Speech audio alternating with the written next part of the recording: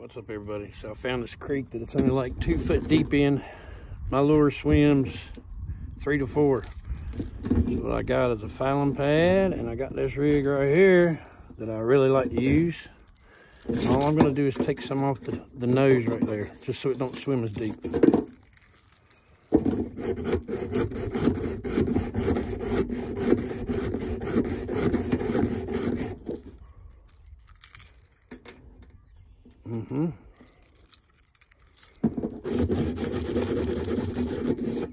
Didn't put too much pressure right over it. See the shavings? Stay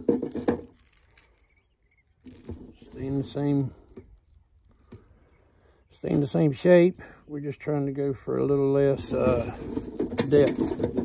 If you take it off the sides, it takes the wobble out. I'm just going to take it right off the nose.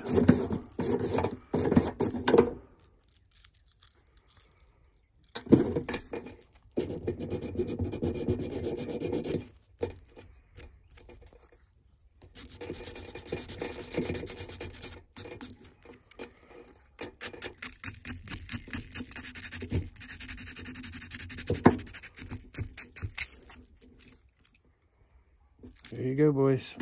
That's all you need. You can adjust your twitch bait to whatever depth you want.